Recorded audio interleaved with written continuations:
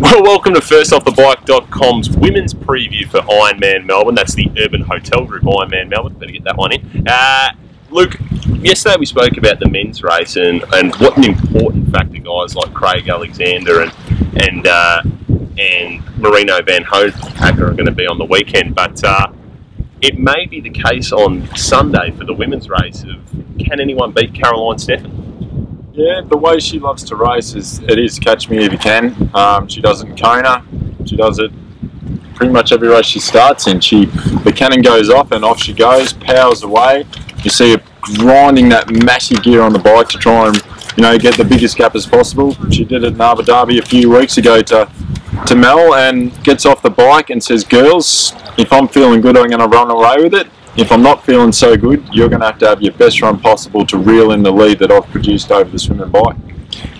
And I suppose that this year is going to be a little bit different to last year for Caroline in that she's going to have girls like Amanda Stevens and Meredith Kessler in front of her out of the water. Yeah, definitely Amanda Stevens. I think you look back at from Kona last year, I think Amanda had around that 50 seconds to a minute on the rest of the girls exiting the water. So she's a college-renowned swimmer. I remember, I think it was 3 years ago over in South Africa, I remember standing up at the water's edge and lo and behold, the feet I've been sitting on for 3.8 kilometres was Amanda Stevens. So she is definitely a male front pack swimmer. She's a sub 50-minute swimmer. That's in a wetsuit. Meredith Kessler's the same. We saw her dominance in the swim over in New Zealand. I think it was, a 47-minute swim over in Taupo. Demolished the bike and had a great run to finish it off and wrap it up for the win. So there is some girls there that will be there or around Caroline for at least halfway to 3/4 the way through the race, and then once they get off the bike, it's anyone's race to see who can hold on or have a great marathon to win it. But if you go off the race from last year, Caroline was mixed up a little in one of the men's groups, and if it plays out that way, it'll be interesting to see how it unfolds this year.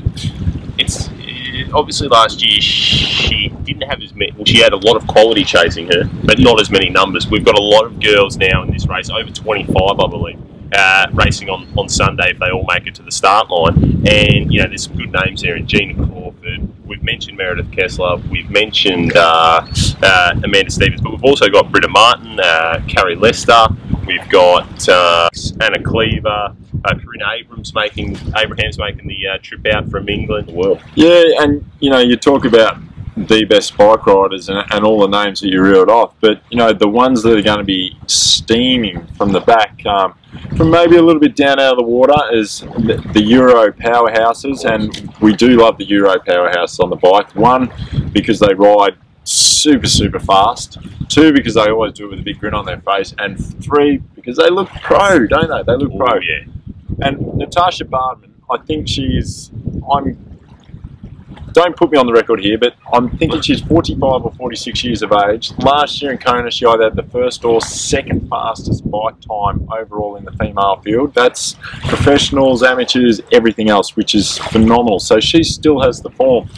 Yvonne van Berken, we've seen her go, low 8 hours in an Ironman over in the European Championships as well.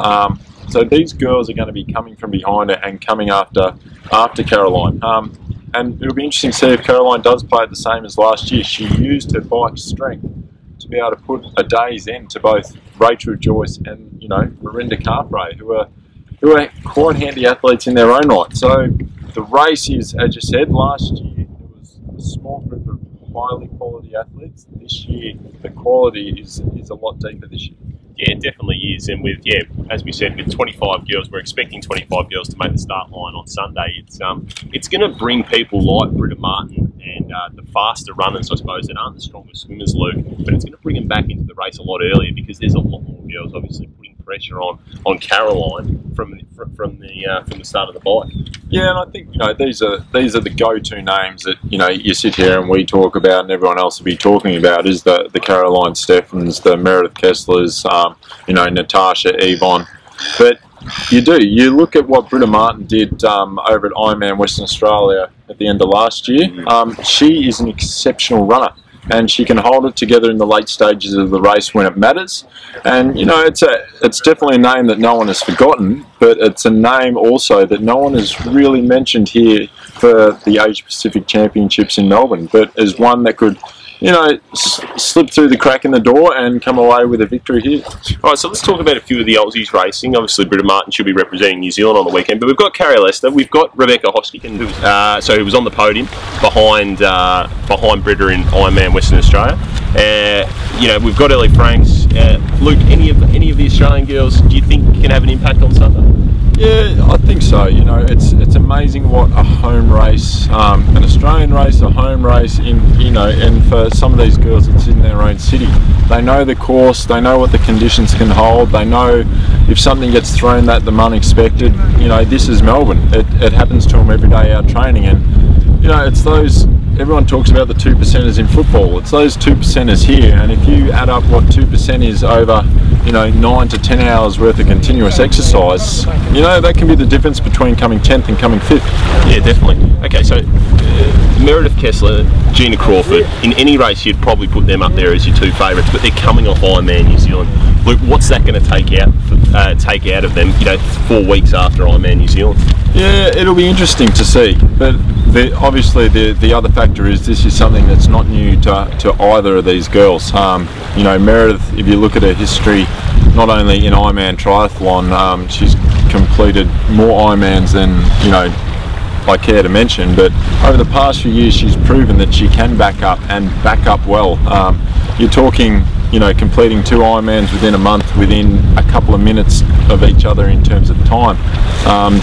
You know, Gina as well, she shows through Europe that she's raced a lot of challenge races and a lot of Ironman races, but she's raced a lot of iron distance or Ironman events very closely quartered, or, you know, in terms back to back, and again proven that she can do it well. So I think it's not really as much as an unknown. We know that they're going to perform exceptionally well. It's just, you know, how far off their peak form they will be, and whether, you know, if they're slightly off, how much that'd be exaggerated on the weekend.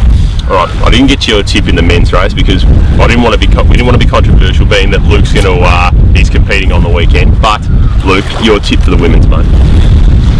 My tip for the women's, look, I've been helping Meredith out here while she's been in Melbourne. She's a fellow purple patch athlete.